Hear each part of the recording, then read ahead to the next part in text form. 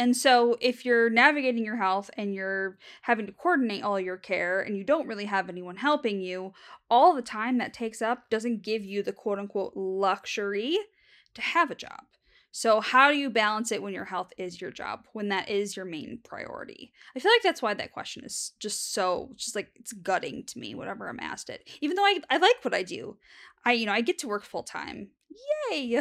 Yeah, it's even more complicated, especially like in America where our health insurance is directly tied to our employment, unless you're on the healthcare marketplace, and even qualifying for that's difficult.